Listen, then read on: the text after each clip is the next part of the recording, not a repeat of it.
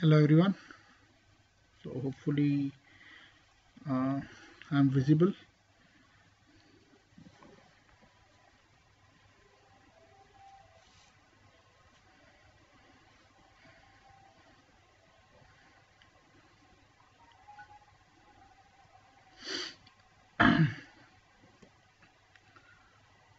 Hello, All India Youth.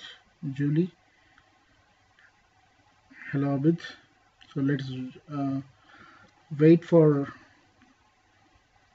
just 2-3 minutes so that we get more number of viewers. Fine.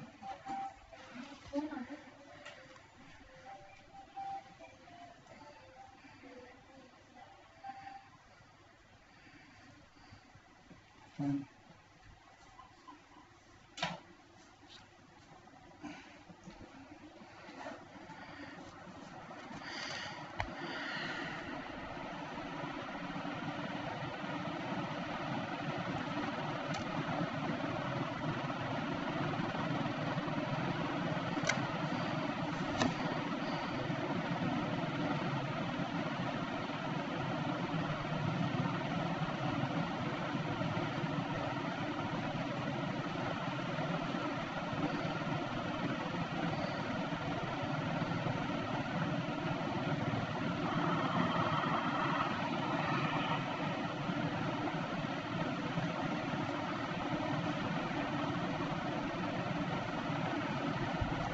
Hello Disha.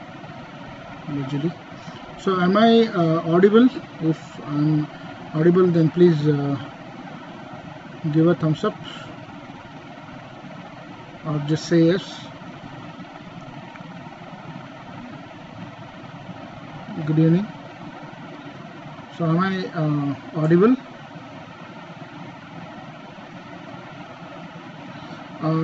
Yes, Abid, the PDF will be made available. So I'll share the PDF. So let me complete this lecture once.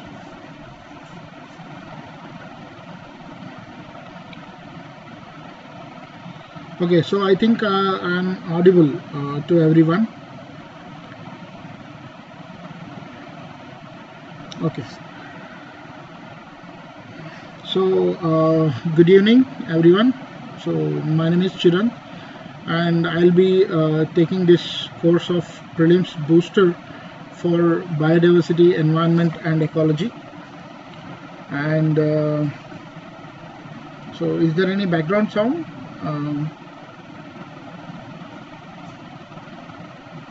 I mean, is it too much? It's making you a little uncomfortable?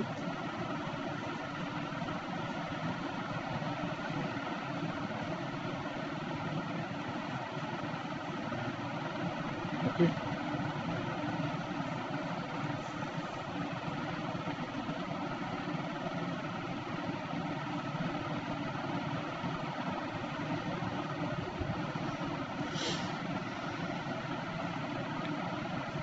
So it will be shared. I'll be sharing the slides through Google Drive. So I'll give the link later. So in the same lecture. Okay. Hello Logoprint. So I think the voice is perfect.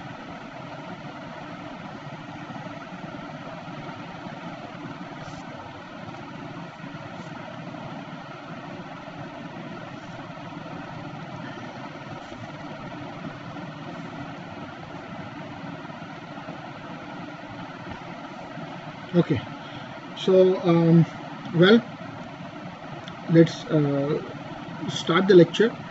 So I'll be dealing with three important aspects: biodiversity, so environment and ecology. So these three things often, in fact, will be always dealt along with geography. So people usually think that geography, environment, ecology, biodiversity, everything comes under one platform. So there'll be a lot of mashup which will be created to bifurcate these three. So it is always okay. So just a second. I'll just see if I could switch off the fan and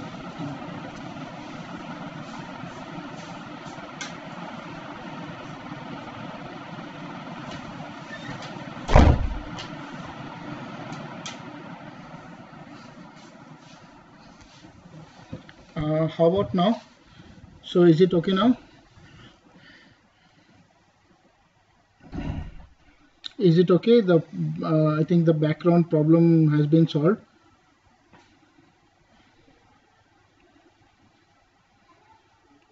So kindly comment.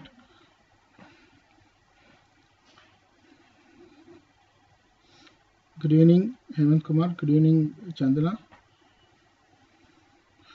Okay. So if the background problem has been solved, I think we can move ahead. I have switched off everything. I don't think there should be any problem with the background noise. Okay, fine. Thank you so much.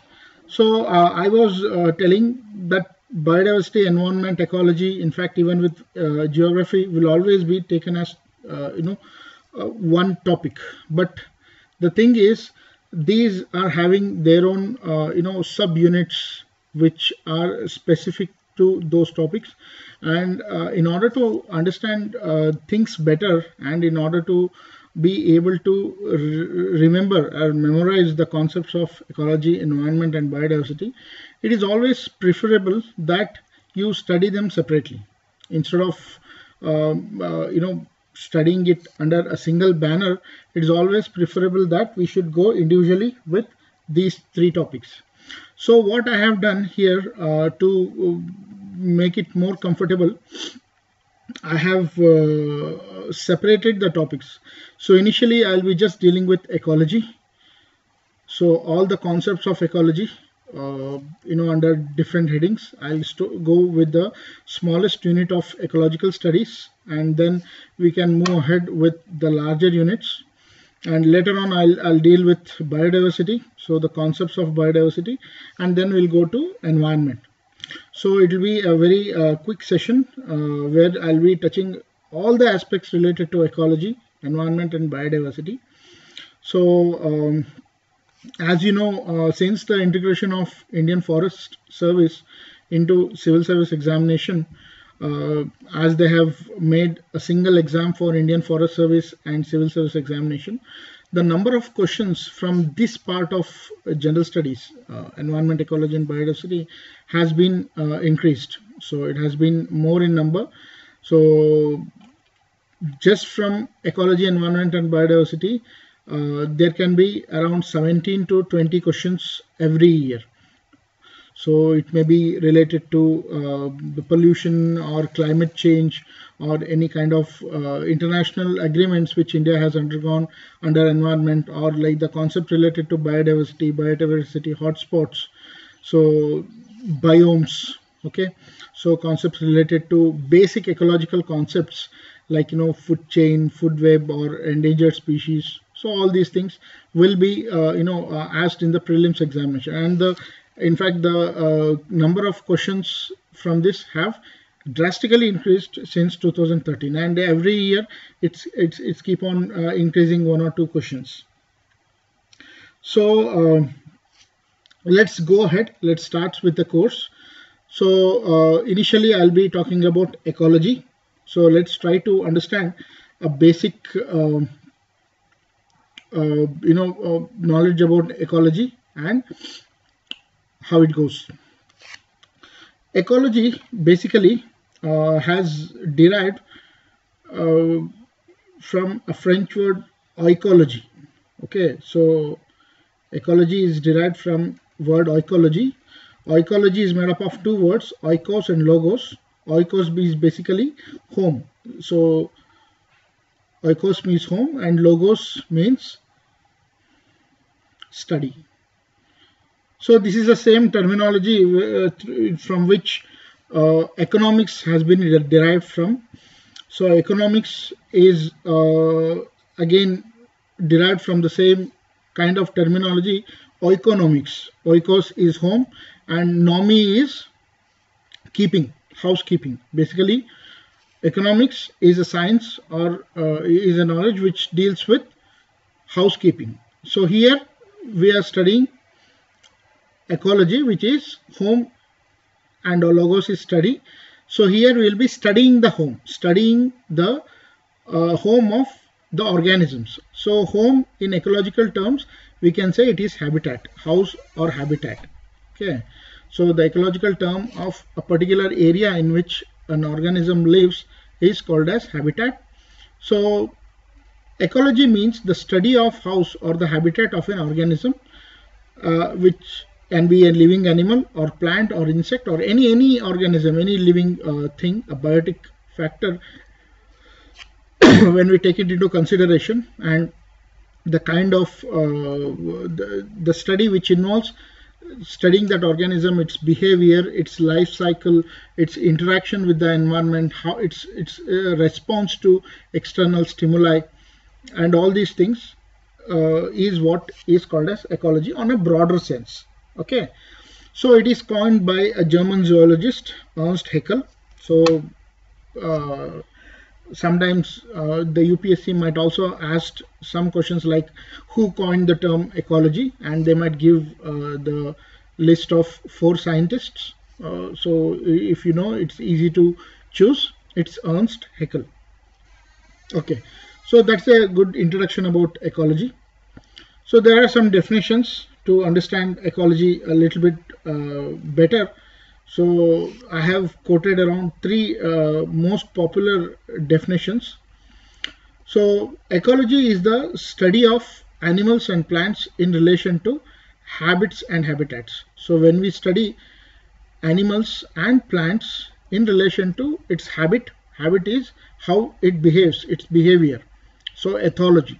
And its habitat is the place where it lives at a particular point of time. So it's a definition given by Elton. Another simple definition for ecology is the scientific study of structure and function of nature. So it is another simple definition. So another definition, a little bit more elaborated definition, is the scientific study of interaction that determine the distribution and abundance of organisms. How the organism has been distributed, how is their population density, their abundance, and how do they interact with each other in the given ecosystem. So that study is called as ecology according to Krebs. So these are some basic definitions. You don't have to remember this definition. It is just basically for your understanding. All right. Fine. What are the branches of ecology? So ecology is basically made up of 2 branches. One is art ecology and syn ecology. Okay. So art ecology and syn ecology. So when you say art ecology, it can otherwise be termed as the ecology of individuals, because in art ecology the unit of study will always be the individuals. So individuals will be the unit of study. So basically when you study a particular organism, individual organism, with respect to its ecological functions, with respect to its habitat, its reproductive cycle, its lifespan, its ecological niche, its food chain, the role or the position in ecology, and all the ecological concepts when we study with respect to a particular individual, so that is called as art ecology. So we'll be studying its geographical distribution, we'll be studying its morphology, its taxonomic position, life cycle, and all these things. So it's easy to remember art ecology. So syn ecology basically is a branch of ecology which deals with a group of organisms. So here the unit of study is an entire community. We'll be not studying individual organism, but we'll be studying a group of organisms, entire community as a whole. How this entire community interacts, how they are morphologically distributed, so what is their taxonomical position, so their interactions and other things. Syn ecology. So these are the 2 branches, very simple. Now let us see how the question comes, question might come with respect to this knowledge. So the question, the branch of ecology which deals with individual organism as a unit of study is known as. So the option could be horticology, bioecology, heteroecology, and synecology. So obviously, so can you please comment so that I can know that you have been the lecture has been going without any hitch. Can you please comment below the answer ABCD?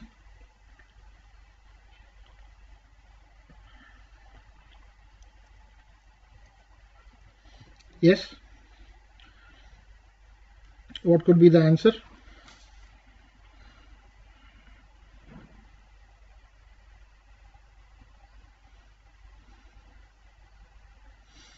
Yes, Disha, that's the right answer, horticology. So you can choose, if you know, then obviously you can choose that the branch of ecology dealing with individual organisms. If the question would be like the branch of ecology which deals with a group of organisms, and if they give the same Sanjay, the answer is A and it is not C. So C is heteroecology. It's not a part of ecology or a branch of ecology. So there are only two branches. One is horticology and synecology, and the right answer is horticology. Yes, Gaurav. Hello. The answer is yes. Disha A. The answer is A. Perfect. Jainder. Yes. A. Good evening. So, well, that is how the question might come from. This is a simple question. So we'll be dealing with more and more number of questions. So let's go ahead and see. Now the next topic after studying the branches of ecology, the factors influencing ecology, right? So what are the factors which influences the ecology?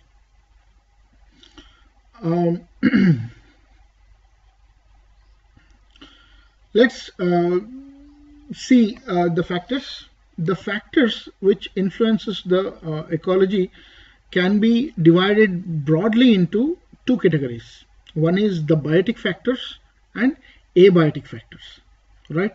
So biotic factors basically are the factors which are living, which is made up of living organisms, and abiotic factors are the factors which are usually non-living. Okay, so biotic factors are autotrophs, heterotrophs, and decomposers, and abiotic factors are light, temperature, water, atmospheric gases, wind, soil, and physiographic factors. And we'll basically be dealing with all these things one by one, starting with biotic factors. All right. So biotic factors, first one is autotrophs. So we all have studied this indeed in our high school lessons, high school. This is a part of our general science, and we have studied this biotic factors, autotrophs, heterotrophs, and all. So we'll try to study this again or revise this again from the UPSC perspective. So what exactly I want to teach you in this is from the point of UPSC how the questions could be asked. So anybody who is studying 7th standard can obviously tell what are autotrophs.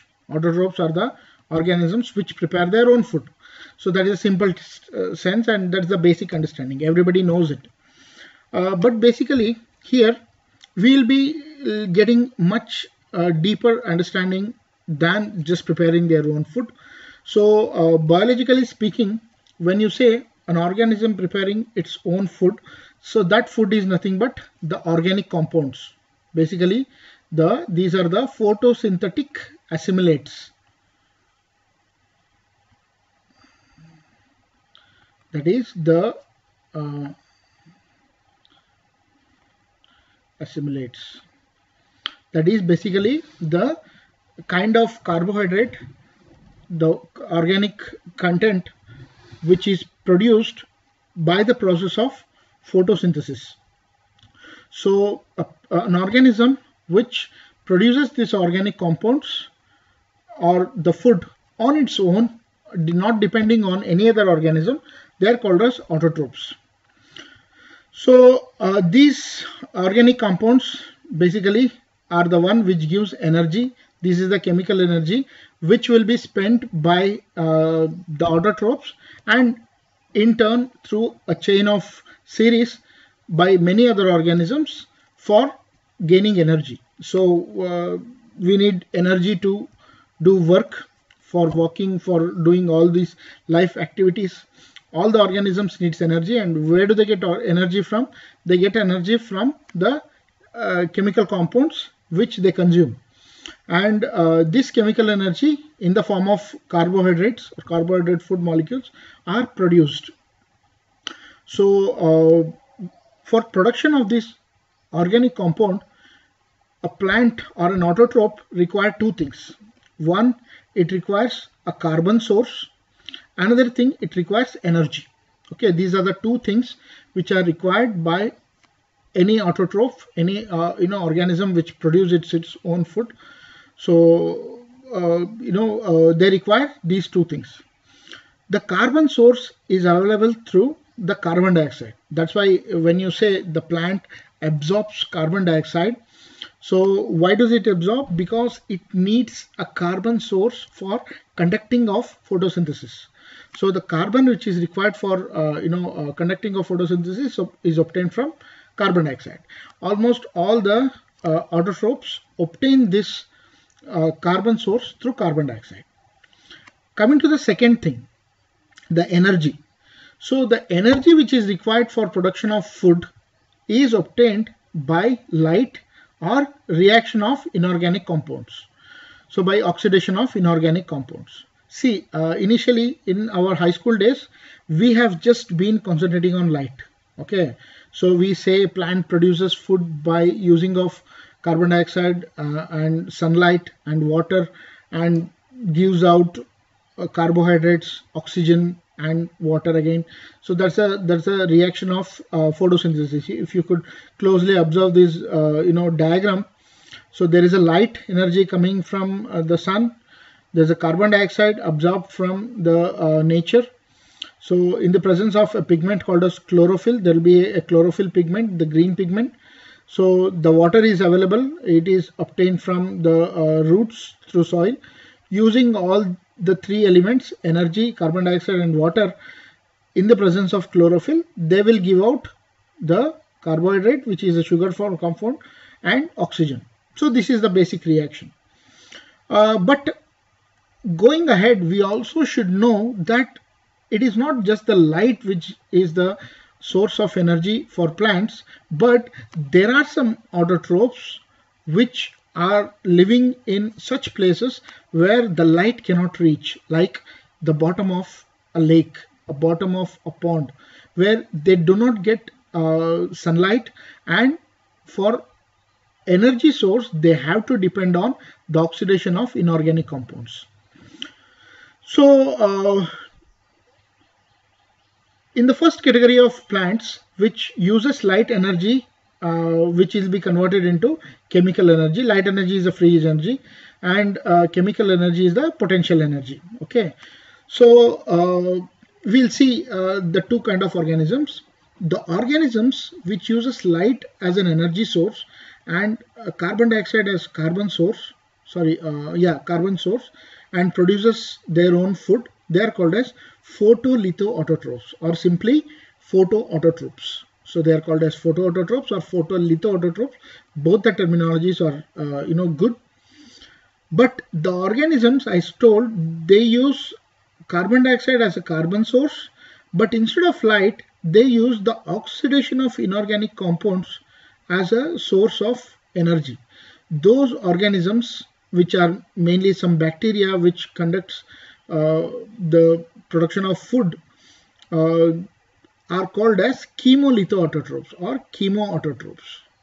Okay, so why I'm stressing this is there is a question which has been asked regarding this, so I'm stressing a little bit on this. So as you know, there are two kinds of autotrophs. One is photolithautotrophs or photoautotrophs, and the second kind of organism is chemolithautotrophs or chemoautotrophs. Okay, so the autotrophs transform sunlight to make food. That process is called as photosynthesis. Photo is light, okay, photosynthesis. And the autotrophs which uses oxidation of organic compounds for production of food, they are called as that process is called as chemosynthesis instead of photosynthesis. All right, so this is the basic. Now there is a question which is asked in 2014: which one of the following is the process involved in photosynthesis? So this is the actual UPSC Prelims previous year question. So you can read the question. Option A is potential energy is released to form the free energy. Free energy is converted into potential energy and stored. Food is oxidized and released carbon dioxide and water. Oxygen is taken and carbon dioxide and water vapor are given out. So can you please comment in the comment section what would be the right answer for this?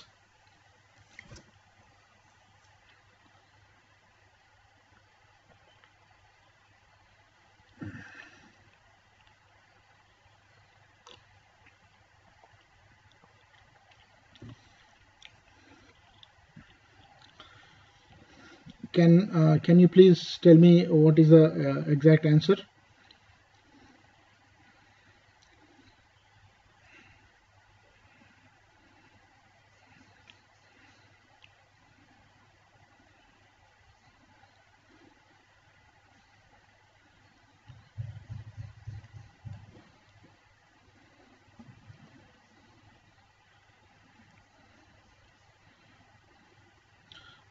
Yes, Logoprian, it's B.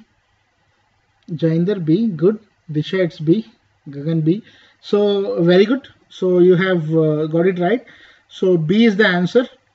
So free energy, you should understand, this is the sunlight which is obtained as a source of energy, and it is converted into the potential energy or the chemical energy. Even if they use the terminology chemical energy, so that is good enough. Okay, Abid, it's not D. See D, if you could see, it says oxygen is taken. Oxygen is not taken, oxygen is released, and carbon dioxide and water vapor are given out. So carbon dioxide and water vapor are taken out. What the D is saying, it is respiration. Okay, so the process D is basically talking about the process of respiration. So here oxygen is taken, carbon dioxide and water vapor are given out. Okay, yes, Abid, it is B. All right. Another question. Okay, this is the second question. Kindly go through this. The synthesis of organic compound from inorganic compounds utilizing energy stored in inorganic substance is called as. So this is another question, so which is being asked. So can you please again give the answer for this? Read the question very carefully.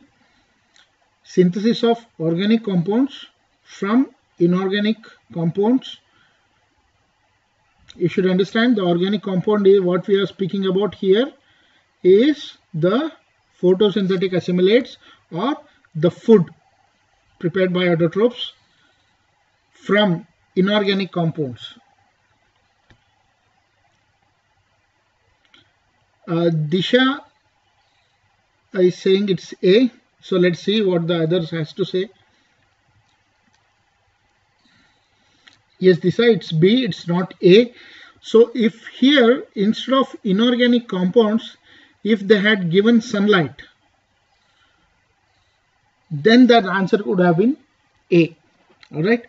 So that is called as photosynthesis. As I said, if the energy is obtained from inorganic compounds, then obviously that process is called as chemosynthesis.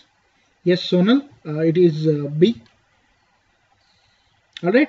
So now are you able to understand how the questions will be asked, how the questions might be twisted? It is a very simple knowledge. It is just about we are still entering the basics of ecology, But these are the kind of questions which might come and which could confuse.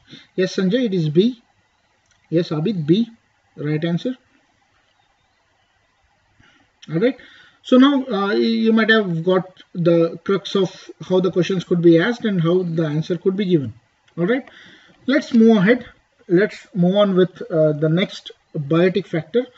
So which is heterotrophs. After autotrophs, the second category is the heterotrophs. So what are these heterotrophs?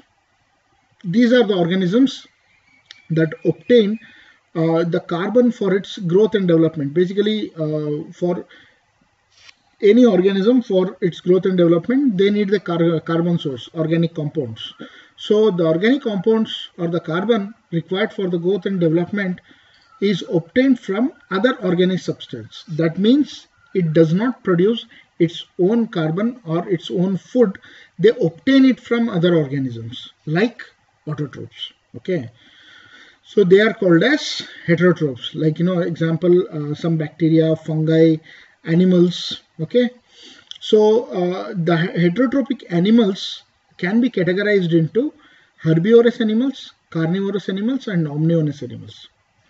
Herbivorous animals are the organisms which feed on autotrophs, which obtain their carbon source from autotrophs. Okay, so these are the vegetarian animals, deer, rabbit, elephant. They doesn't feed on non-vegetarian, or that doesn't feed on other organisms. So coming to carnivorous heterotrophs, there can be a primary carnivore, a secondary carnivore, tertiary carnivore, quaternary carnivore. It can go on. And omnivorous are the organisms which eat both the herbivorous animals as well as carnivorous animals, and also autotrophs. They are both vegetarian and non-vegetarian. So if at all we have to give an example, so if you give an example of autotroph, can you give an example of autotroph? A grass. Yes, Disha, it is little tricky. So autotroph is grass. Let me give an example of a herbivore. Okay, grasshopper, grasshopper. Primary carnivore, it may be frog. Secondary carnivore, snake. Tertiary carnivore, eagle. Okay, so this is autotroph and these are heterotrophs. Got it? So this is cow is a herbivorous animal. It is a heterotroph. Plant is a autotroph. Yes, plants are autotrophs. Can say grass or any plant, broadleaf plant, trees, any of them could be an autotroph. All right. So that those are the heterotrophs. Coming to the last category of biotic organisms, which are decomposers. So decomposers are the organisms that break down the organic material to gain nutrition and energy. Whatever the organic material which are formed by autotrophs, by herbivorous animals, carnivorous animals, herbivorous animals, once they start feeding, once the plant starts accumulating the food, once the heterotrophs start feeding on plants and other organisms, they accumulate the organic materials in their body. Those carbon is utilized for growth and development and bodybuilding process. That accumulated organic material, when they are added, when the organism die, they are added back to the soil. And in the soil, there are some organisms who break down this organic material, this complex organic material, and convert them into simple forms. So these organic materials, enter the organic pool, nutritional pool in the soil, and these are again absorbed by the plants through their roots. And this is how the nutritional cycle goes on. And this is how the biosphere has survived, one of the reasons why the biosphere is functional and it keeps on going is because of this biogeochemical cycles which keep on going. Nitrogen cycle, sulfur cycle, carbon cycle, and other nutrient cycles which keep on going, and the nutrients are keep on cycling through the process. And for that to happen, these decomposers are very, very important. So what are these decomposers? Example of these decomposers: they release raw nutrients into the environment after breaking them down. So the nutrients, the decomposers could be bacteria, the decomposers could be fungi, but not virus. Virus, even though it is a microorganism, it is not a decomposers. So nowadays a lot of virus things are going on, so because of coronavirus. And so here is a question for you from UPSC Prelims 2013. Can you please yes, and plants, animals, dead bodies, definitely. So from these animals and plant dead bodies, these decomposers break down the organic compound, and they release the nutrients into the environment. So can you please answer this question and let me know the option? Of course, that is also an example. Aziz. So can you please answer this question?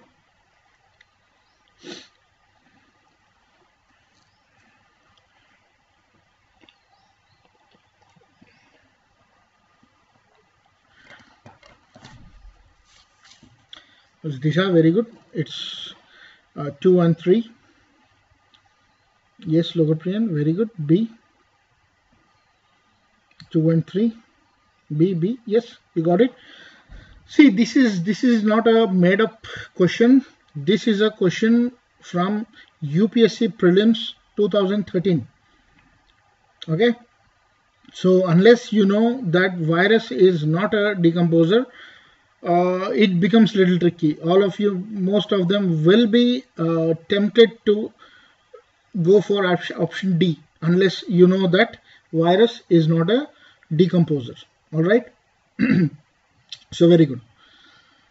Now we are done with the biotic factors influencing the ecology. So let's move ahead with the abiotic factors. Abiotic factors which influences ecology. So the first and foremost abiotic factor which we'll be talking about is light. Light is an abiotic factor. So the abiotic factor could be a condition or a situation which influences the ecology. So light, mainly light is obtained from sun. Sunlight is the light energy which is the primary source of energy to all the ecosystems. See, while studying the biosphere, we study a concept why there is life on Earth. Okay, what makes Earth so unique that there is existence of life on Earth as compared to any other planet in and around. So a scientist named Hutchinson, he has given 3 basic factors, but it was a very long time ago. But he has quoted 3 main reasons why there is life on Earth.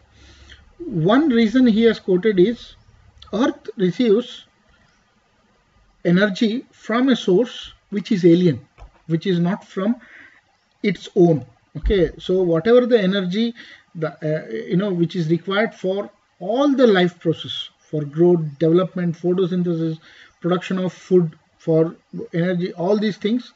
So one of the main source of energy, in spite of this, there are some sources of energy which are non-renewable. There are many, but one of the important source of energy which is required for thriving of living organisms is obtained from a source which is not of this earth, that is sun.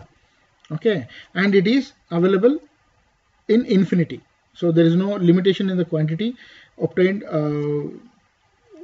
the sunlight obtained. So that's one reason. Another reason he has quoted is Earth is the only place where the water molecules could be in its liquid form. Okay, so because there is a small window where, like, it becomes either water vapor, just the temperature increases 100 degrees, and it becomes solidified if the temperature decreases below 0 degrees. So this window of temperature which could be maintained on Earth could be the reason why there is water molecules present in the liquid state. And the third reason which he has quoted is the water could be they can be transferred, or they can be changed from one form to another: solid to liquid, liquid to gas, gas to solid, gas to liquid, and liquid to solid. So they can be in interchangeable form. So there's one reason, those are the reasons why there is life on Earth. So light is one of the main reasons why there is life, and it is a source of energy to all the ecosystems. It is mainly used by green plants during photosynthesis for the production of food. And within light, there are three important concepts. Okay, so the factors of light which influences ecology are the quality of light, intensity of light, and length of the light period. So let's take this individually and see how it goes. Why I have gone deeper, much deeper here is there are chances that the question might come from this. So when you say quality of light, basically, see, the light which is required, which is obtained from sun, which is coming from sun or the sunlight, which we call it as insolation, it is a white light, and it is made up of 7 different spectrums. So we call it as VIBGYOR, okay, violet, indigo, blue, green, yellow, orange, red. So that all these 7 colors, the rainbow colors, make up the light. And these light, when they fall on the plants absorb this light only in these 2 spectrums. If you could see that the absorption rate is more at the blue and red. So plant absorbs light only in the range of blue and red. Okay, so these are the 2 colors which are highly absorbed by plants. If there is a question, so which are the colors in which the plant absorb the light, and if they give blue, red, green, green, blue, or something like that, so the option would be blue and red. Okay, so you should know this. So that could be a question that's about the quality of light. Second one is light intensity. See, the intensity of light on the Earth is not equal. Okay, so different parts of the Earth gets different intensity of light at different time of the year. So you might have seen a diagram which I'm going to draw here. If this is the sun and Earth is little tilted, it is tilted by around 23.5 degrees. So if this is the equator and this is the south pole, this is the north pole, and this is the degree of tilt. Degree of tilt is 23.5 degrees. So it can be here. So during the month of December, the sunlight falls directly on Tropic of Capricorn. So the southern hemisphere receives maximum of sunlight, and in the northern hemisphere it will be winter. The intensity of light will be very less, and in fact in the north pole the intensity will be 0. There will be like facing the 24 hours of darkness, and this south pole will be getting 24 hours of daylight. So that can happen in December. Then again in March there will be equinox. Okay, then in the month of June the sunlight will be falling on Tropic of Cancer, and the northern hemisphere receives more intensity, southern hemisphere less intensity. So again in the month of September you will get equinox. So 2 equinoxes. This is summer solstice, this is winter solstice. These are the concepts which you will be studying in your geography. And in fact in 2019 prelims there was a question related to it on 21st of June. So what will happen? They had given 4 options, and you should be very careful with this kind of basics. So the light intensity changes with latitude and the season, and that's why different kind of vegetation is present in different parts of the earth. Coming to the third thing about the day length, day is day length. Okay, so the plants respond to light and darkness. So this behavioral change of plant towards the darkness and light, it's called as photoperiodism.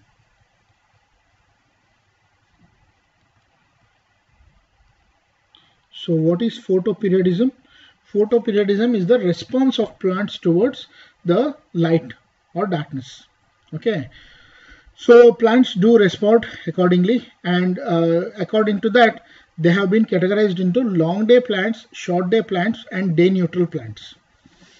Let us see what are the long day plants. Long day plants, basically, even though it is can you just comment what is a long day plant, or what is we'll come to the short day plants. Can you try guessing the answer? What exactly is a long day plant? So what you can understand?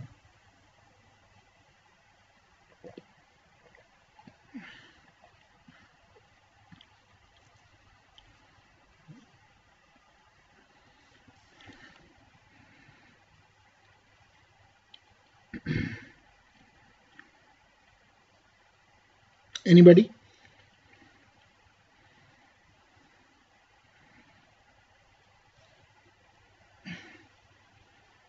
What could be a long day plant? Okay, so you're giving an example, Jainder, but what do you mean by that? When you say long day plant, what exactly is that?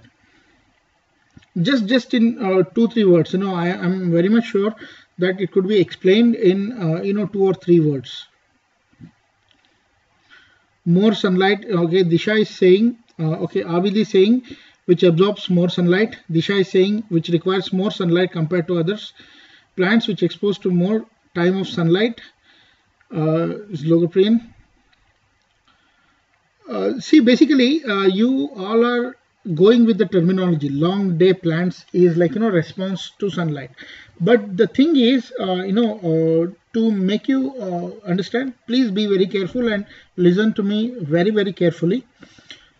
Even though the terminology says it's long day, plants usually respond to darkness. Plants respond to the darkness. Okay, so the response of plants to the duration of darkness is what we talk, give plants a different name. This is a question which has been asked. Okay, that's why I'm putting a little bit emphasis on this. So when you say long day plants, these are the plants which require a certain amount of darkness for flowering. Okay, mainly the day length is respect to the exposure of the plants to a particular duration of darkness and its flowering. Okay, just imagine a plant. If it gets a particular amount of darkness, it does flower, and if the duration of the darkness increases beyond a certain point, it doesn't flower. If the darkness amount is reduced, it's okay. Okay, so there is no problem with reduced number of darkness, but the duration of darkness should not exceed a certain point. There is a maximum limit of darkness to which it has been exposed. So the one which has which is exposed to a short duration of darkness, those are called as long day plants. Okay, so similarly, when you say short day plants, these are the plants which require a minimum longer duration of darkness for its flowering.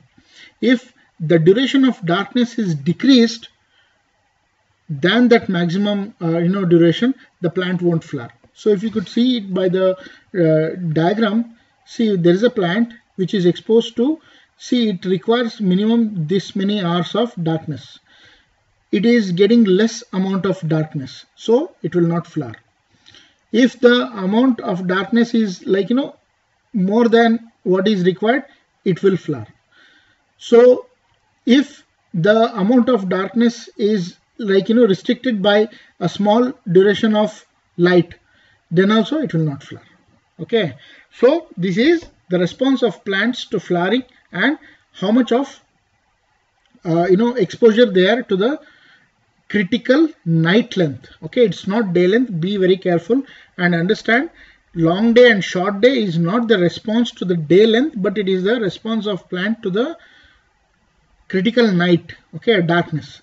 So here in the long day plants, if they get sufficient amount of minimum amount of darkness, they will flower. If the darkness amount is increased, they will not flower. Okay, so again, like if they get in that darkness amount is less than this, they will flower. Okay, so that is what called as long day plants and short day plants. There are some third category of plants called as day neutral plants, which do not respond to the darkness or flowering. Okay, so darkness or light. So whatever the duration of darkness or daylight may be, they are not affected by this. Okay, these are long day plants, short day plants, and day neutral plants. So a question could be asked with statements regarding the long day plants and short day plants. So you should always keep thing in remember. It is a response of plants. It's a photoperiodism, basically response towards the critical duration of night. Is it okay? It is a little bit complicated, but try to understand, because this is some of the basics, and this is where the students will get confused, get locked. Okay, so they would have studied this topic, they would have studied ecology, but these are some of the areas within the subject where the questions are picked upon by the UPSC. Is it all right? Everybody got this concept? Yes? Okay, all right. So let's move ahead. The next abiotic factor, which is which affects ecology, is temperature. Obviously, we know temperature affects the ecology. It affects the plants. It affects the animals. In fact, temperature is responsible for creation of soil. Okay, so it is responsible for creation of soil. The soil is created by a process called as weathering. So weathering is a process where the big rock particles are broken down into smaller particles, and this is called as weathering. So this is how the soil is formed, and this weathering can take place through various agents. Okay, so physical agents, chemical agents. One of the physical agents which is responsible for weathering is temperature. So that process is called as exfoliation. So you all study this in geography. Exfoliation is a process where, because of continuous heating and cooling of a particular surface of the rock, the rock expands. One of the property of solid, liquid or gas, when it is exposed to temperature, it increases in its size, the volume increases. So this is called as thermal expansion. Because of thermal expansion and contraction, the rock particles gets broken down. The bigger particles are broken into smaller particles, which is called as exfoliation. That is how it is created. And temperature is also responsible for movement of soil, which is called as erosion. So the wet soils are evaporated because of temperature and they become dry. So they become light. They are carried from one place to another. So because of these soils being present in different locations on earth, they are responsible for growth of different kinds of vegetation. So to put it in other words, we can say temperature is one of the factors which is responsible for growth of different kinds of vegetation, plants, trees, grasses, which belong to different categories in different parts of the earth. So in temperate you can find certain kinds of plants growing. In tropics we can find certain kind of plants and trees growing. So because of high temperature in tropical regions we find the broad-leaved trees, evergreen trees. In temperate region we find coniferous needle-shaped leaved trees. So different temperature, different trees grows in different kinds of temperature. That is one of the factor responsible for different vegetation. So if there is different vegetation, then obviously different kinds of animals are found. So temperature is in kind responsible for the distribution of flora and fauna across the globe. Okay, so when you come to tolerance, different organisms have different cellular tolerances for cold and heat. Can find camels in desert, can find cold-blooded animals in water. Okay, you can find thick-furred animals in winter regions, polar bear. So temperature is a kind of factor why there is the diversity and why there is distribution of flora and fauna. Okay, that is how temperature influences ecology. Coming to the next factor, water. Water, as you know, it is one of the most important substance required by all the organisms. It's an important component in erosion, generation of soils. As we see the same weathering, another agent of weathering is water. Water transports bigger rock particles and it causes abrasion and attrition, and through that process the bigger rock particles are broken down into smaller rock particles. So that is how the soil is formed. So soil is generated. Water also is responsible for chemical weathering by the process of hydration. So water differentiate the organisms into terrestrial organisms and freshwater organisms. We have freshwater environment, terrestrial environment. So they use water in different means. Some of them are some of the plants grow in very high water.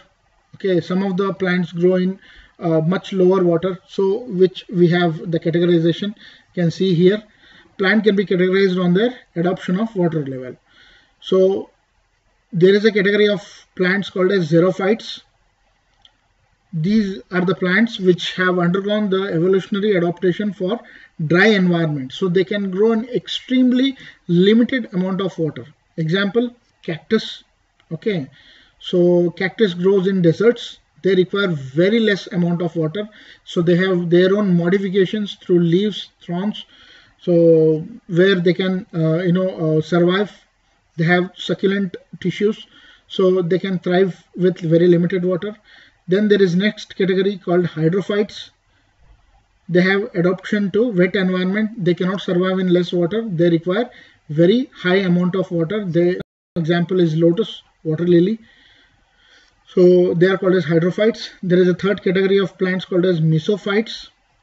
They have adaptation for moderate conditions. All the land plants, wheat, rice, flowering plants and other things, they are called as mesophytes. Okay, so these are the three categories. Next I have quoted a question. So see the question and try to answer this. The plants which can survive with minimum quantity of water are termed as. What is the answer?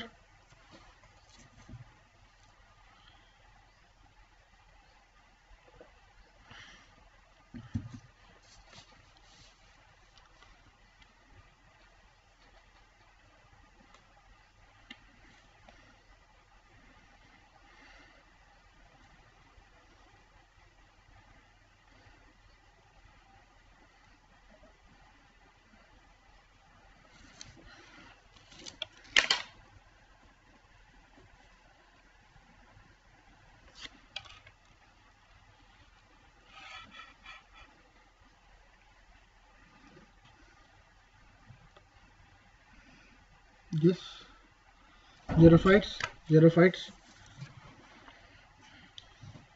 Okay, D, xerophytes.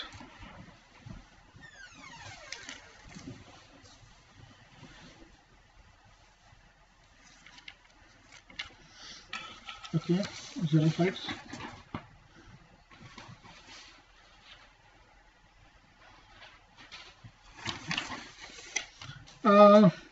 Manish, you are saying it's B. It's not B, mesophytes. Minimum quantity of water. Okay, so if the terminology was moderate, then obviously could have said that it is mesophytes. So it is minimum, so the answer is xerophytes. Good, good. So it is D. So it is not B, Manish, it's D. Yes, Himanshi, D. Joinder, D. Okay, D, perfect. Good, guys. Yes, Vishal, D, perfect. Okay, so the next the next factor is atmospheric gases.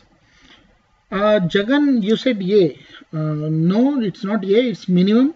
Kindly read the question. So it's minimum, it's not maximum. If the question was maximum, the answer would have been A. No, Rahul Jagan, it is not A, it is D. Right? So hope you got this concept right. So the next abiotic factor which is responsible for which influences the ecology is atmospheric gases.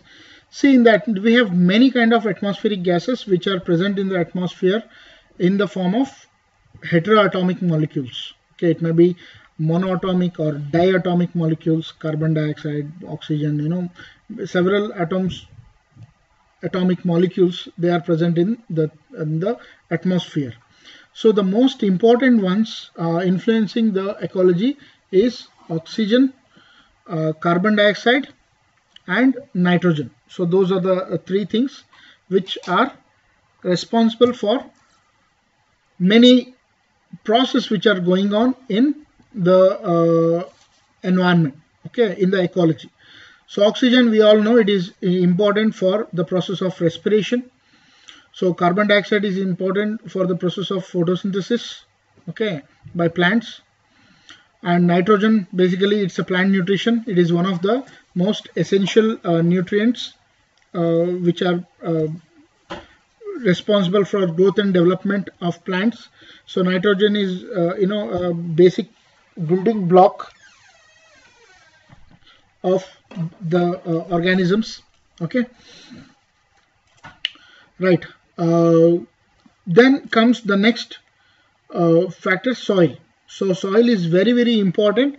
So even though soil is not extensively studied as a part of the ecology, so a lot of soil factors, we call it as edaphic factors,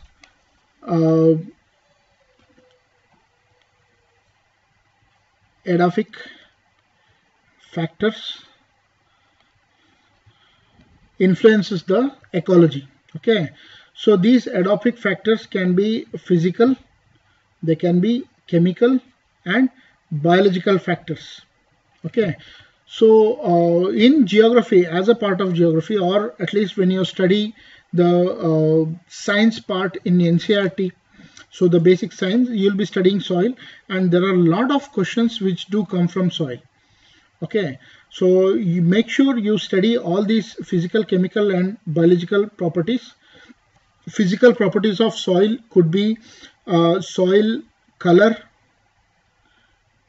it could be soil texture, soil structure, it could be soil density,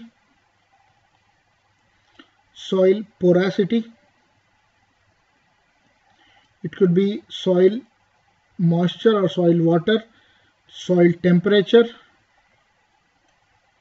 okay. So these are the important physical properties of soil, okay. So soil properties. Some of the chemical properties are soil pH, okay, the acidity or basicity of the soil, electric conductivity, cation exchange capacity, anion exchange capacity, okay, carbon nitrogen ratio, right. So these are the chemical properties. Biological properties are the organisms, microorganisms, worms, insects which are present in the soil. It may be bacteria, virus, fungi, nematodes. It can be earthworms, snails. Okay, it can be any kind of rats, rodents, all the living organisms. In fact, tree roots which are present in the soil, they comes under biological properties of soil. So individually you have to know this factors, because they are very important. Questions might come from this. Say for example, if I quickly give you a very good insight on all this. So even though it doesn't qualify to be studied under ecology part, you have to study it exclusively under geography, but you make sure that you don't skip this part. The soil is a very important part of civil services. Okay, GS. Okay, so when you say soil color indicates the kind of nutrition. It's a kind of nutrient quality or the fertility of the soil. Okay, so the darker color soils are more fertile. Usually the lighter colored soils are less fertile. That is called as soil color. So how do you measure the soil color? So soil color is compared or like the tested using a particular instrument. If you could comment how do you measure the soil color? So there is a particular kind of chart. If you could able to anybody of you could say what exactly is the soil color and how it is measured.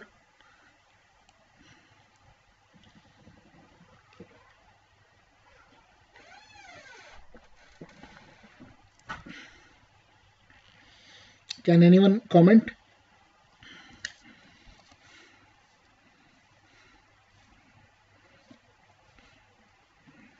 Yes, Logopriyan, Munsell color chart.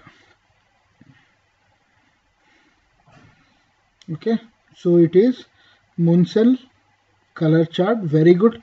So this is like it's not a tough science. So you might have studied this in your textbooks, in your NCERT basic 6-7 textbooks. So there is a chart called as Munsell color chart, and this chart has different kinds of color categories. So when you see a soil, you compare the soil with the color in the Munsell color chart, and in front of that color there is a description what kind of soil it is, what are the different crops which could be grown in here, what is the nutritional content, what could be the percentage of NPK, and what are the kind of pH the soil might be, and all these characters will be there. That is the basic thing. Okay, so Munsell color chart, that's about soil color. So these are the basic informations you should know in this. So texture, what is soil texture? See, basically if you take a handful of soil, so you can find soil made up of different sizes, right? So you can find very small soil, so soil particles which are little bit bigger, soil particles are little bit more bigger. Okay, so you will find all these category, all these sizes of soil. So the soil which is less than 0.002 mm, they are called as clay soils. Okay, so the soil which is 0.002 to 0.02 mm, they are called as silt. The one which is 0.02 to 0.2 mm, they are called as fine sand. 0.2 mm to 2 mm, they are called as coarse sand. Anything which is more than 2 mm, they are called as gravel. So basically these three categories come under the category of sand. So we have clay, silt and sand. So the ratio of clay, silt and sand is what is called as texture. Texture is the ratio of clay, silt and sand. If you hold on, how much of clay is there, how much of silt is there, how much of sand is there. So that ratio is called as soil texture. So if you say what kind of texture of soil is, you say it is clayey. That means all the particles which are present in the soil is made up of very minute particles. They are very smaller, less than 0.02 mm. So you say it is silty or it is sandy. Sandy soils, made up of thicker particles, bigger soil particles. So if all the three are made up in equal ratio, equal proportion of clay, silt and sand, which naturally is very difficult to find unless you measure those equally and mix it. So but hypothetically speaking, if all the three are present in equal ratio, then it's called as loam. L-O-A-M, loam. So have you heard of loamy soils?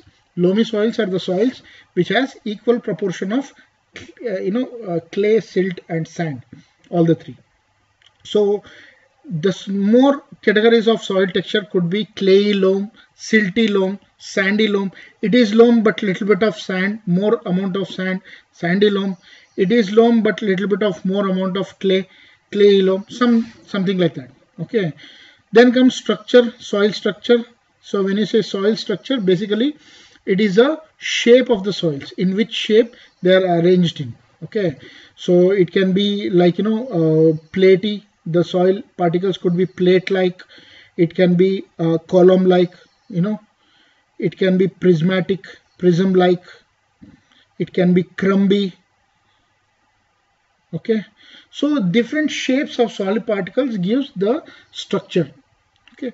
Soil density is like basically what is the mass per volume.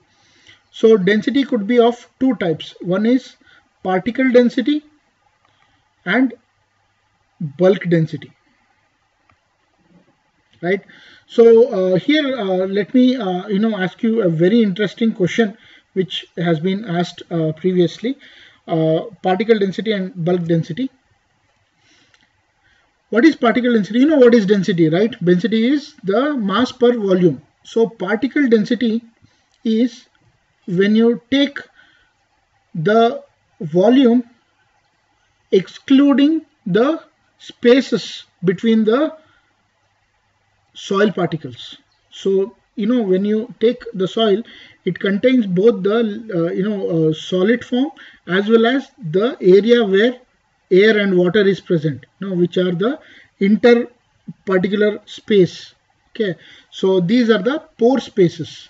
So porosity or pore also contains it is also present in a soil. If you exclude that pore space and take only the solid particles, then it is called as particle density. If you include that pore space, it's called as bulk density. So in any of the case, if I give you four options, option A, B, C and D, particle density will always be greater than bulk density. Option B is particle density is lesser than bulk density. Particle density is equal to bulk density. D is cannot determine. So for any soil, what would be the condition? So the question is like this. Please listen. If in a given soil, which of the following situation always is true? A particle density is more than bulk density. Particle density is lesser than bulk density. Particle density is equal to bulk density, and fourth option is cannot determine. So can you please type the answer A, B, C, D. Disha, it's B. Disha says it's B. Anybody disagree with this answer, or if you say if there is a situation where you can give another answer, can anybody other can try?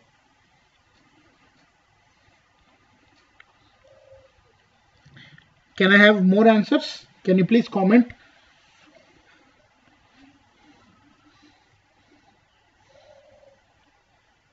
Disha again says particle density is always lesser than bulk density. Rahul says particle density is lesser than bulk density. So let me explain again. Particle density is the mass per volume, density is mass per volume. In particle density, you are excluding the pore spaces. In bulk density, you are including pore spaces.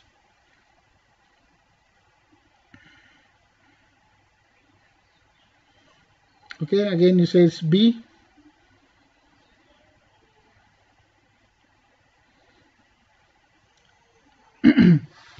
Any other answer? I'm sorry Disha, I'm sorry Ragul Jagan.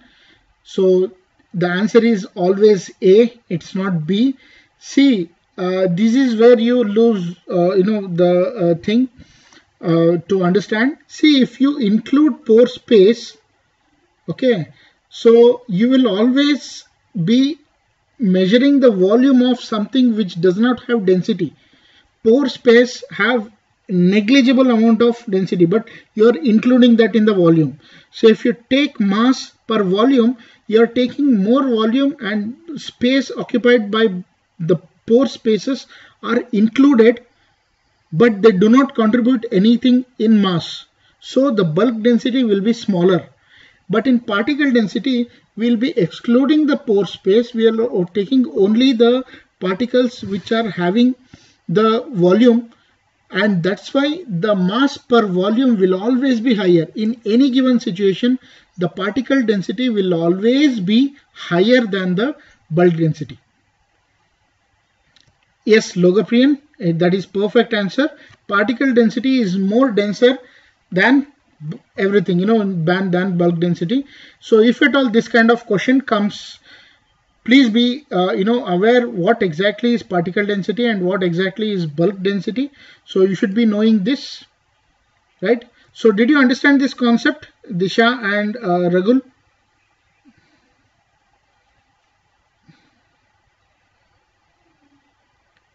Okay. So Samayik International Organization in Environment Ecology will happen, वो environment का part है. So I'm not mixing up, मैं आपको सिर्फ ecology में लेके जा रहा हूँ. I'm taking you only through the ecology part, not mixing with the concepts of environment and biodiversity. I'll be dealing it separately. So right now we'll speak only about the concepts of ecology. So I'll do it in later on class. Okay. So did you got this particle density and bulk density? Those are the questions which will be asked here. Okay. So porosity, these are the spaces in between the particles, soil water, soil temperature. pH, there are, acidic soils, there are basic soils, and, 7 is the neutral. Anything which is lesser than 7 is called as acidic. More than 7 is basic. Okay, it is the negative logarithm of hydrogen ion concentration. More number of ions, more will be the acidic, the acidic of this. More number of hydroxyl ions, more basic will be the soil. Okay, plant prefer little acidic soil conditions. 6.5 is the thing. Okay. So we'll be studying more about acidity, basicity, while we are talking about the acid rains under environment, right? So electric conductivity basically is the indirect measure of number of ions. Pure water is a bad conductor of electricity. If the water needs to be more good conductor of electricity, then obviously it should have more ions. Pure water is not a good conductor because it doesn't have any ions. So more number of ions, more number of electric conductivity. So if electric conductivity is measured, it's an indirect measure of what is the quantity of ions is present. More electric conductivity, more ions, and more nutritious will be the soil, and less electric conductivity, less nutritious. Can you tell me what is the unit of measurement of electric conductivity? Can you please comment the unit to measure electric conductivity?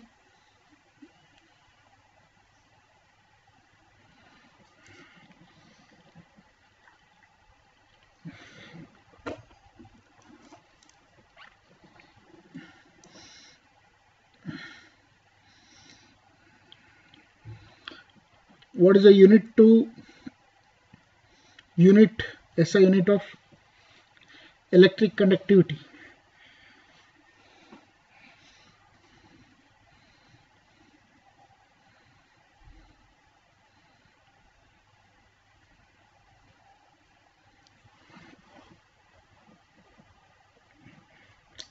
Okay, Rahul says it's mho, and Disha says it's ohm.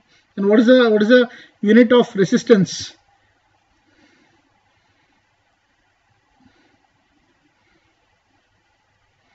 Logopriyan says this is Sesman per meter. So if it was, you have to choose between mho and ohm, what would be the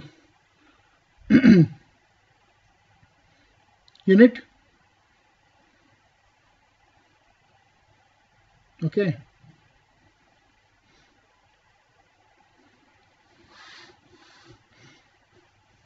Okay, Rahul, you got it. It's ohm. So mho is for resistance. Okay. So cation exchange capacity is the amount of cations present in the soil. So the one with plus minus, and anion exchange capacity is the amount of anions which is present in the soil which are exchanged with the plants. Okay. Carbon nitrogen ratio measures the amount of carbon with the amount of nitrogen, which gives you the nutritional status of the soil. So this is the soil properties. Coming to the last abiotic factor, which is physiographic factors. So coming to the physiographic factors, are altitude. Altitude is at what height a particular environment is. So obviously the ecology gets influenced by different altitude. So we have different kind of ecology or ecosystems when we are at the ground level, at the level of ocean. So we usually take the mean sea level as the basic reference. So anything which is at the mean sea level, we say it as 0, and as we go upper, we measure the distance with respect to mean sea level. We take the mean sea level as the datum or the standard reference points. So at different heights, we find different kind of vegetation, different kinds of animals which are living. So that height actually influences the presence of different kinds of plants and animals in the ecology. Okay. So again, latitude, these are the imaginary lines drawn around the earth. So equator is the 0 latitude. So as you keep moving towards north or south, the latitude increases, and at different latitudes we have different temperature, different pressure points, and different kinds of distribution of landforms, different kinds of flora, different kinds of fauna. So latitude also affects the ecology.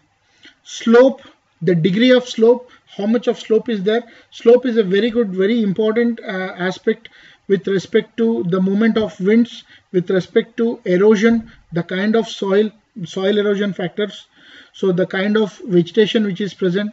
So there are many phenomena, ecological phenomena, which changes with slope. So the degree of slope actually influences the kind of ecology or ecosystem or community which is present. Aspects basically is the direction towards which it is facing the sun. So it is facing the east direction or north direction, south direction. This also influences the kind of vegetation and the different geographical conditions existing over an area. And aspect is another physiological factor which influences the ecology. So these are the factors of locality, or these are the factors which influences the ecology.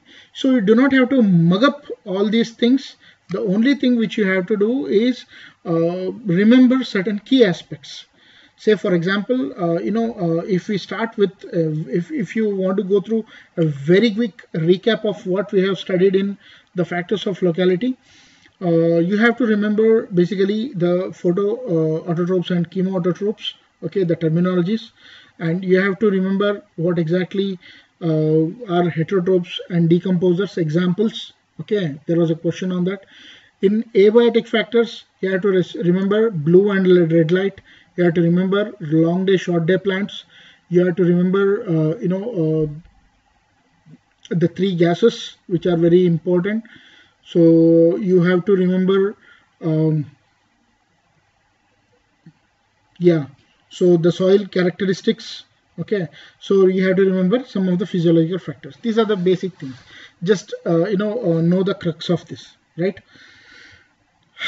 Fine. Moving ahead. Now we'll move on to different ecological concepts, right? See, before actually studying the ecological concepts, so we have a hierarchy of life, right? So, which is the smallest unit of a matter? So, smallest unit of a matter is atom. We all know that. Okay. So, atom is the smallest unit of matter which is capable of taking place in a chemical reaction. So, there can be a debate that no there are smaller particles than atom, such as neutrons, protons and electrons, but the factor is atom is the smallest unit which can take place in a chemical reaction, so we consider that as the smallest unit of a matter. Okay, so several atoms put together gives rise to a molecule, right? So molecules are made up of different atoms. Several molecules put together, and if it is capable of taking care of all the process of life, then it's called a cell. Okay, so many molecules make up a cell. All the cell which the group of cells makes a tissue. Okay, so tissue is collection of cells. All the tissues which perform a particular function is called as organ. Okay, so organ is made up of many tissues. All the organs performing a particular kind of function. Okay, so they are called organ system. Like we have respiratory system is an organ system. There are many organs involved in respiratory system: nose, trachea, lungs and other things. Digestive system is an organ system: mouth, stomach, long intestine, small intestine and all those. So particular they are dedicated to perform a particular process. So that's called organ system. It is made up of many organs. So all the organ system forms an individual. We call it as organism, right? An organism is a collection of many organ systems. So that organisms, when they live in groups, a particular individual or organism belonging to a particular species living together in a particular habitat in a particular place at a given time, so that is called as a population of individuals. So a group of people belonging to same species is a keyword which needs to be remembered. So that forms population. A group of population of different species, population of one species, population of another species. So different population belonging to different species living together in the same place, interacting with each other, that's called as community. Community is basically a collection of population. A group of community which includes many populations, includes all the living organisms along with their abiotic factors, along with non-living things. It may be situations or it may be conditions. So like the abiotic factors which we have discussed: light, wind, sunlight, water, temperature and all these things. So biotic factors along with abiotic factors forms an ecosystem. Ecosystem is a collection of different communities. So all the ecosystems put together forms a biome. Okay, so biome basically is a bigger geographical area with different ecosystems which has similar kinds of plants, animals and climate. So all the biomes of the world makes a biosphere. Biosphere is the biggest or the largest unit. So wherever there is life on earth, we call it as biosphere. So biosphere is a combination of hydrosphere, atmosphere and lithosphere. So these three spheres, wherever you find life, that part is called biosphere. It is a very bigger sphere. It has no boundary limits because we are still exploring at what maximum height a bird can fly, at what maximum depth a bacteria can survive. So it's a thing, we will study that. So this is a hierarchy of life. If we have to pick up a stage in this hierarchy, where we can start the ecological concept. So please let me know, please comment where should I start, or where should we start studying the ecological concepts, which is the right stage to start a concept of ecological studies. So should we start it at atomic level, cellular level, tissue level, organ system, population, community, ecosystem? So if it all is there, let me try to give you. Okay, so try answering this question. So whatever the question which I asked you is nothing but in the other form. This is the question. So can you please answer this question?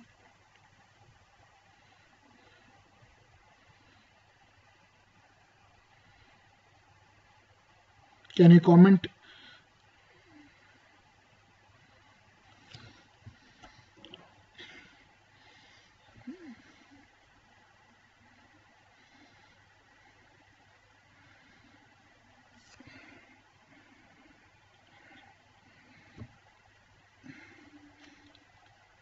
Logoprian says it is population. Abid says it's individual. Disha says it's individual. Manish Leel, it's individual. Any more option? Rahul says it's B. Okay. Mitali says it's A. Okay. Himanshi, individual. Okay. Any more answers? I don't know why Logoprian took back the answer. I wish you had retained. It's crazy B. Okay.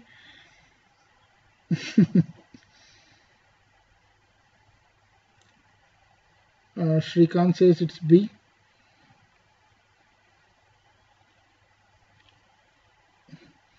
Okay, let's come back to this. Fine. So this is the hierarchy which I said. Logoprian earlier said it is B, but now he has changed the option to A. The mistake which most of the people do usually. Okay. C. Levels of ecological studies. So you cannot study ecological concepts. See, ecological concepts contain many things, right? Starting from the concept of food chains, concepts of edge, ecotones, ecological niche, habitat, ecological pyramids. Okay, so you have succession, many things are there. So all these things you cannot study at individual level. Individual level, doctors do that. Okay, doctor pick up an individual, study that individual, open up his body and see all these things and many things. Studying an individual, you cannot study ecological concepts. For studying an ecological concept, you need at least more than one individual. So population is the stage where we can actually start the studies. Okay, so there is a question which has actually come in the previous year exam. So this question, ecology is a discipline directly deals with all of the following levels except. Okay, so it deals with community, it deals with population, it deals with ecosystem, but it does not deals with cellular, right? So here the smallest unit of ecological analysis is population. Okay, it's not individual. Even if I give species, the option species is there, most of you will be tempted to tick either individual or the species. This is the actual question which has been asked. Okay, which is the smallest unit of ecological analysis? The answer is population. So bigger than population is community, and then ecosystems, and so on. Okay, so see this, remember this diagram. This is a very important diagram. So we have population, we have community, ecology, biome, and biosphere. So we can go like this. This is how we have to approach. and population is the smallest unit where ecological studies could be done. Below population, either at individual level or at organ system level or organ level or molecular level, you cannot do ecological studies. To study an ecology or ecological concept, you need at least a category or the level of population. Is it all right? So that is the thing. So again, this is another question which has come from this. I didn't ask you, but this is the answer. The answer is cellular. Okay, there is no cellular thing. It starts with population, and anything above the population is what it is. So in the upcoming and the next lessons, we will be taking up these things. Okay, I'll be starting with population ecology. I'll be studying different concepts in population ecology, right? So population, age groups, patterns of population, and I'll be discussing the questions which has been come from this population ecology in the previous years. Okay, so the age curve, the age pattern, population density, and many things. Then we all move to community ecology. In community ecology, we will study concepts like interspecific interaction, where you will be having mutualism, amensalism, commensalism, predatorism, parasitism, and many things. And in community, we will be studying ecotones, edge effect, then ecological niche, plant succession, and all these concepts. So community is the best level to study most of the ecological concepts. All right. So then we'll move on to ecosystem ecology. In ecosystem ecology, we'll be studying food chain, we'll be studying food web, we'll be studying ecological pyramids, types of ecosystems, and other things. Then you'll be studying biome. In biome, different kinds of biomes, different category of biomes. What are the factors influencing biomes? Then we'll be studying biosphere. Okay. So these are the different levels of economy, and individually we will be taking up these as the main headings. So, and we will be trying to include the concepts of ecology within this main thing. Okay, within this headings, so that you will get a very concrete, organized kind of material for your study. So if at all you come across any of the concepts, say for example ecological pyramids, you can directly remember it was under ecosystem ecology. Okay, because under each headings you will be having different concepts, and those concepts they do belong to that heading, and these are the pure concepts of ecology. So we are not mixing anything with environment or biodiversity. So once we are done with all these concepts of ecology, we will then move ahead with pure biodiversity concepts, so that this becomes a cakewalk for you to answer any kind of question which is asked from ecology, environment, and biodiversity. So see, this is a YouTube live class, and the full course of this exclusively available on Unacademy Plus. And while joining Unacademy Plus, so you should be buying the subscription, and while buying the subscription you have to remember this code. So Chiranth Raj, so this is the code, and if you enter this code you will be getting a discount of 10%. So whatever the fees which is there, so to avail 10% discount in the entire fee, you have to mention this code Chiranth Raj. Okay, so sorry, it's Chiranth Raj, CHIRANTH RAJ. Anyways, so let's start with the concepts. So you did this question, so there is no cellular. Now I think you'll be able to answer this question. So we are even done with this question. So population is the right answer.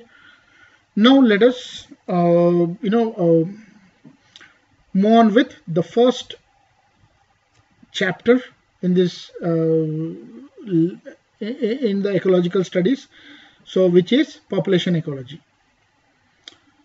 Is it all right? No, are we going in a right pace, or any kind of thing? Do you have any confusion in the previous lectures? So if you could give me a go ahead, we'll go ahead and proceed with population ecology. Please give me a thumbs up if you are all right. Okay.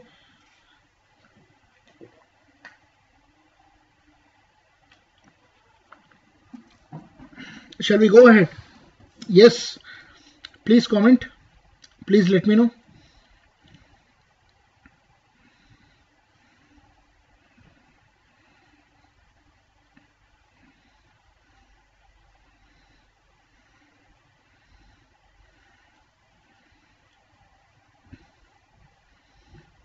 Okay, Abid.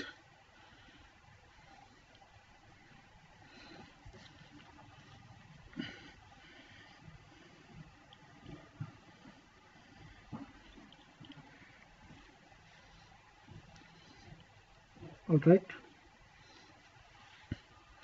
Thank you. So let's go ahead and start with population ecology. So please remember this hierarchy. Okay, population, community, ecology, ecosystems, biosphere, biomes, and biosphere.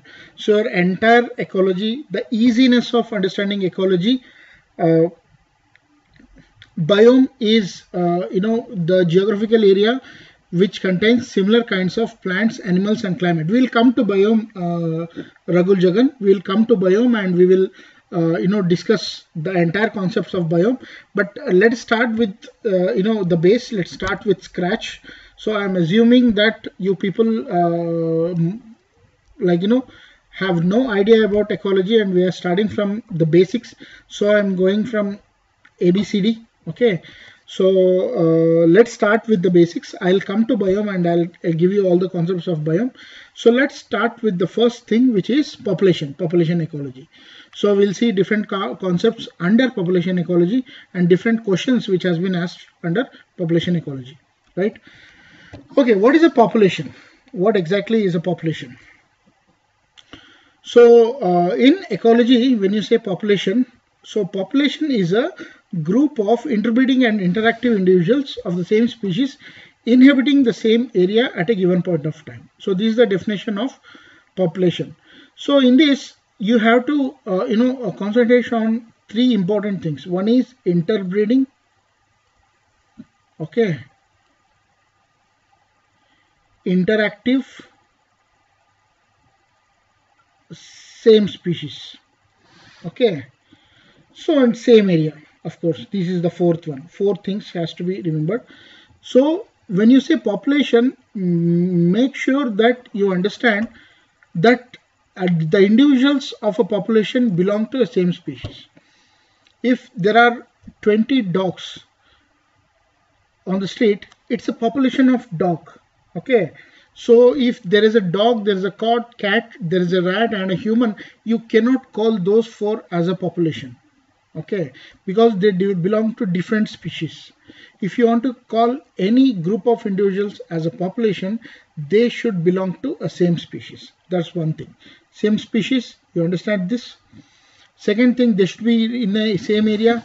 An individual of a same species living here, another individual living in some other geographical area. So you cannot call it as a population under ecology. They don't belong there. They should be, living in a same area at that particular point of time. So they should be interactive and interbreeding. They should breed among themselves. Okay. The species usually happens, the breeding happens with its own species. So if one species breeds with another species, there are three possibilities. One is there will be no fertilization that don't give rise to an individual. So it will be a failure because two different species. Second thing, there might be a kind of fertilization, but whatever the hybrid which belongs will be infertile. Okay. And third thing, it may give to an individual which may be fertile, but it cannot survive for a longer time. So the interspecific breeding will always be not so successful. So one of the example, like mule. How do you remember mule? What is a mule? Can you comment what is a mule? Do you know what is liger? Right? Do you know what is pomato and tomato?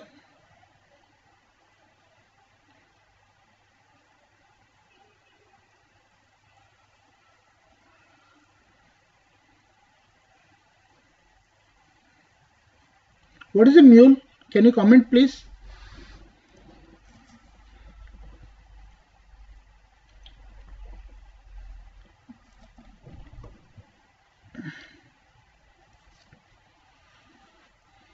Can anyone tell me what is a mule?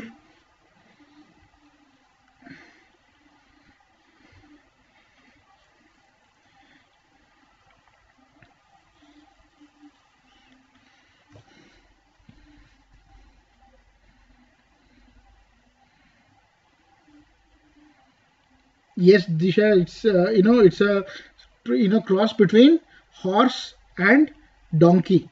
Okay, so that's a mule. So that is interspecific hybrid. Liger is a cross between lion and tiger. That is like even though that lion and tiger mating give rise to a baby that cannot survive for a longer time. So these are the interspecific breeds. So mostly it will not be successful. Exactly, potato is like potato and tomato. So you all awesome guys, you know the answer. So this is interspecific. For mostly in a population, the mating happens in between the species. That's called population. So the branch of ecology that studies the structures and dynamics of the population. So what is the structure of a population and what is the dynamic of a population? So that is called as population ecology. That branch of ecology is called as population ecology, and population is the smallest unit of ecological analysis. Please remember earlier we had a question on this. So population is the smallest unit of ecological analysis, right? Fine. So if we move ahead, in a population, if we look into the age distribution, how the ages are distributed in population. So according to the age distribution, we can categorize the age into three groups. One is a pre-reproductive group. Okay, so this group basically is no reproduction, they are juvenile. So in any of the population, including humans, so take any species, there will be a stage where they haven't achieved maturity. They do not contribute in any way to population increment. So they are called as pre-reproductive group. Okay, so there is a reproductive stage. These are the sexually mature stage where active reproduction takes place. This is a population which contributes to the population increment. They are actively reproducing, and after a certain stage, they loses their maturity and they become over reproductive or post reproductive phase. So they are beyond reproduction phase and they are the AG group. They do not contribute again in any kind of population increment. So if you could remember some concepts in economics, so we have similar kind of categorization based on contribution to economy, right? So we call it as demographic dividends. So we categorize a population into pre contributors, or like the juvenile stage, and people who are older who do not work, the young ones who are responsible on their parents or the working population, and the older ones who are again dependent on the working population. So those are these two categories. So they do not contribute in economical development of a country. And this working population, usually we say 0 to 15 is the one which do not work usually in the human. These are the stage where compulsory going to school, the school education is compulsory, they are not allowed to work. So beyond 15 till the age of 65. So this is the working population. This is the age in which both this category of people and anybody who is above 65 is also dependent upon. So the more of this population, the more will be the economical development. That's a concept which we use in economics. Similarly, instead of the contribution towards the economy, here we take the contribution in population increment. Okay, so that is the thing. Basically, just understand, in age distribution we have pre-reproductive, reproductive and post-reproductive, right? Now answer this question. I will explain why I am asking this. This is a question from prelims 2011. So in 2011 prelims there was a question. Answer this question. Once you answer this, I'll go to the next slide which has these graphs and I'll explain all the concepts to you.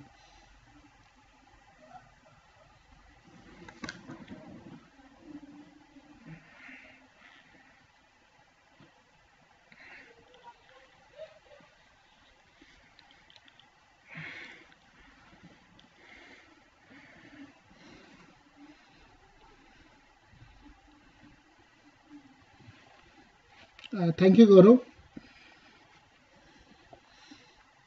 Can you please comment the answer?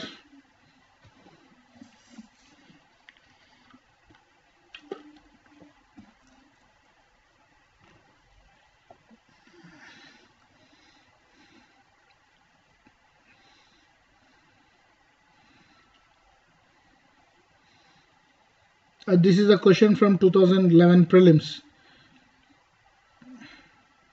So now you might have got an idea where exactly they are picking the questions from. So the questions, the previous year questions and the syllabus are the two headlights which you should always have while preparing for any kind of examination or any stage of examination. It may be prelims, mains or the interview. So interview you cannot have the previous questions, but you can get some idea through the mock. But prelims and mains, you should have the previous year questions as your guiding lights, without which you will get lost. So you will lose your way, you will lose your path, the direction in which you are studying. So this gives you an idea about, are you ready, studying the right material? Are you going in the right direction? So whatever you are reading, is it giving you good benefit cost analysis? Okay. Okay. So Abid says it's A. Ragul says it's B. Disha says it's B. Okay. Any more answers? If you have studied the previous year questions, definitely you might have come across this question and you would have known the answer by this. This is one such kind of a question. If you don't know the answer, don't try to apply the concepts of CSAT here, you know, the direction in which it goes and other things. There's a clear-cut mechanism, you know, to answer this. If nobody has any answer, can we go ahead? I'll come back to this question again. So I'll be back. See, after age distribution, there's a pattern of age distribution, right? So in the entire age distribution, you have 4 stages: stage 1, stage 2, stage 3 and stage 4. So here it represents the pre-reproductive stage, reproductive stage and post-reproductive stage. Above 65 years, below 15 years in case of humans, or take any other category, any other you know, kind of organism. So the age category differs depending on the lifespan. But to put it in this way, if you take the male population and female population, and if you draw across the population in numbers, so you will get these 4 patterns. The first pattern is rapid growth. Okay, so here you can find more number of individuals which are in the pre-reproductive stage, and as they go enter the reproductive stage, their population decreases. That means that there is a lot of reproduction happening, but those are not sustaining to be alive till they go to the age of reproduction. And after reproduction, there will be very less people which are left in the post reproductive stage. That means the death rate is very high. The birth rate is also very high. If you take in other sense, say for example, this is a kind of population growth. If you take human population, this is a stage which are found in the most underdeveloped countries. So you have very high population rate at the lower rate, very high birth rate, because there is no regulation, there is no education, there is no any kind of policy from the government to stop the reproduction. They don't know that more number of reproduction will lead to poverty, and that's why there is very high birth rate. So you can see it here, and there is no medical facilities. There are a lot of diseases. So that's why there is so that's why there is less people living after the age of 65. There is very high death rate and very high birth rate, so you will get this kind of graph. Okay, if a country advances a little bit, then the population growth, instead of being rapid, they will be slow. Okay, there will be slow growth. The birth rate reduces. Okay, so the death rate will also reduce a little bit. Okay, the population growth becomes slower growth. So you can see the number of individuals here are entering the age of reproductive stage, and they are also having a good number of population, more than the rapid growth. Here the people who are contributing in the population reproduction are higher, and that again leads to good number of individuals in the pre-reproductive stage, and the same number of individuals are passing on to the next stage. And as they move on, obviously because of age factor, people will die. There is death rate, but not as high as this. It has been reduced. Then there is a stage which is called as a stable stage. Okay, so in stable stage there is high birth rate. Okay, so very low death rate, reduced birth rate. So the same number of people are entering here. Maybe this is because of improved medical facilities, improved vaccination, government involvement, good number of primary health centers. So the death rate has reduced. So you can find more number of people in the post reproductive period. So you can see there is a kind of stabilized kind of growth here among the people. Okay, so this is a stable stage, and the fourth stage is shrinking.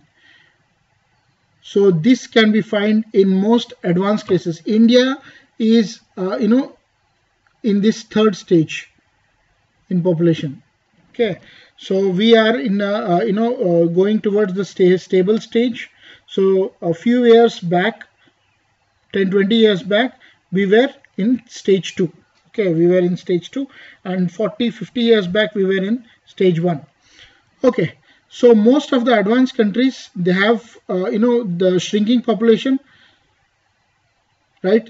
So the number of birth rate is decreased, low birth rate, number of death rate is also decreased, low death rate, low birth rate. So there is very high population who are in the post reproductive stage, very high population in the reproductive stage. So but because of the lifestyle, because of things, the younger ones, the number of people giving birth is reduced. So there is decline in population. So this is the pattern of age distribution, right? So if we go back to this question, now can you, based on this information, based on this graph, different types, rapid, slow, stable and shrinking. So can you answer this question now? Consider the 4 age pyramids given below, namely, and representing 4 different countries. Okay, these represent 4 different countries. Which of the following entity there is a declining population? Can you now answer the question? Kadam, can you please answer this question?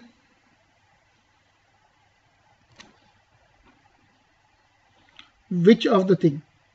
And can you please comment, after this I'll be ending this, can you please comment which of the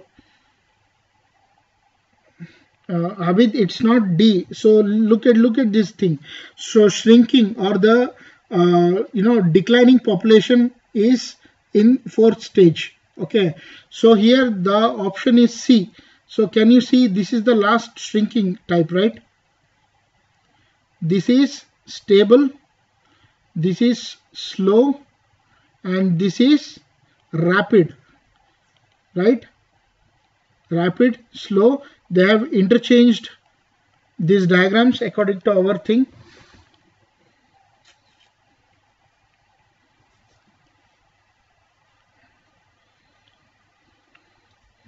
Yes, Lokesh, it is C.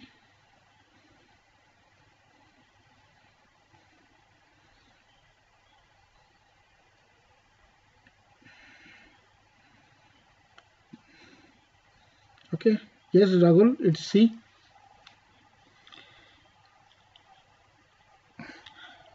So tomorrow I'll I'll be ending this class because it's a 2 hours class. So I'll be ending the class, and because I can see in the comment that some of the students, Kadam, you didn't understand this. I'll take up this discussion tomorrow again. We'll start with patterns in age distribution. So I'll again explain you in a simpler manner. So we'll do this, and again we'll move on to the next concepts. Is it all right? So I'll take up the patterns in age distribution again. So I'll make it much more simple, explaining the characteristics of individual kind of diagram, and again I will move on to the next topic in population ecology. So we'll end up here. We'll stop our lecture here, and from in tomorrow's class I'll pick up at the same stage. Yes, Rahul, yes, Abid, it is C. So right answer. So we'll stop here. We'll stop at this stage. And thank you so much. So we'll meet again tomorrow, and we'll move ahead. We'll carry on with the remaining topics. Okay, we'll continue from the population. All right. So thank you so much.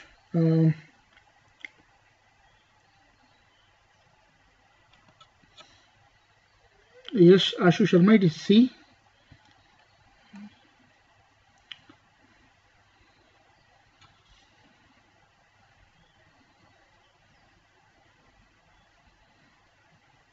Okay, guys, thank you so much. So it's been great teaching you. So we'll meet again very shortly.